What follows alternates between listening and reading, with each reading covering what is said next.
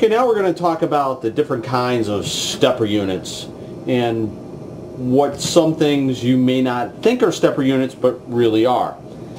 Remember, there's basically three kinds of stepper units: continuous rotation, total reset, and single step or increment decrement units. We're going to talk about each one of the different classifications of steppers.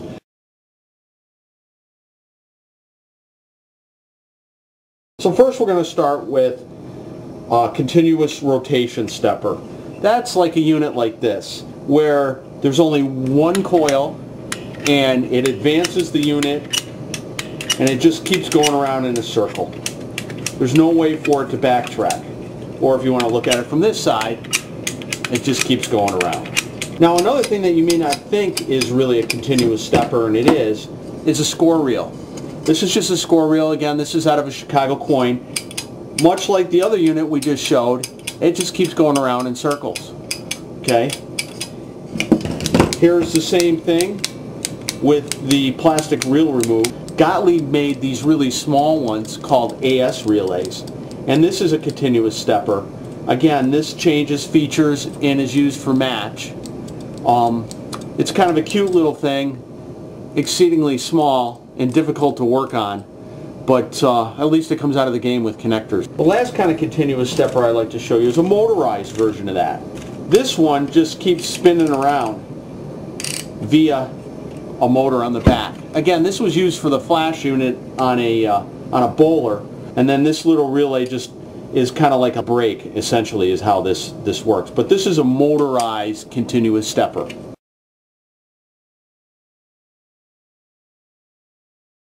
Total reset steppers. These are pretty common too. Basically the way this works is you've got two coils, one that advances the unit and one that resets it back to a home position. Now this one kind of exemplifies what's typically wrong with a stepper, and it's real sluggish. Like, see, when I try and advance this, it goes very slowly or not at all. It's having problems.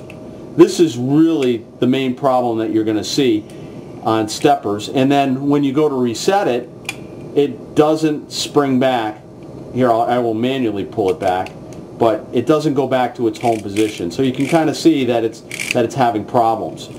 And here's the rotating side of it, where you can see the rotating disc going across the little brass rivets. Here's a Bally version of a total reset stepper. This one works a lot better. It is advancing, just like you would hope, and then it resets. So advance, total reset. Single step advance, total reset. The last one that I've got here for an example is in Gottlieb games.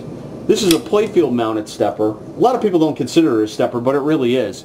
It's a vary target. So on the playfield, what happens is you take a shot and the ball hits this target here, sends it back a certain distance, anywhere from maybe 1,000 points to 5,000 points. It scores, and then it resets the stepper all the way back. So this is a total reset, but instead of having a solenoid advance it, the mechanical ball action hitting the face of the vary target causes it to move back, and then the relay coil here just makes it reset. Pretty neat little device. This is, again, something that Gottlieb came up with.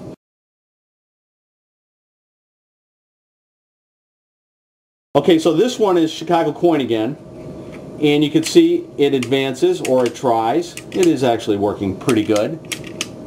And then when it gets to a certain point, the game wants to bring it down, it brings it down one step at a time. This was actually a strike spare unit out of a Chicago coin ball bowler. So advance, and then decrement, all in single steps. Here is one out of a Gottlieb, same deal. Advance a single step, and then decrement a single step. Another thing that's a single step that a lot of people don't think about as being a single step are credit units. This is a credit unit out of a Gottlieb. You can see right there is 0 credits, and then as the game wins, you get replays, and it brings it up. and then as you play a game, it decrements and takes them off. This one is real sticky. It's having a hard time moving. Look at that. It's kind of doing it.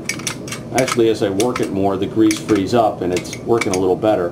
The decrement down is not working so well. And what happens on these credit units is the pivot points, like here, real typically freeze up from old grease solidifying.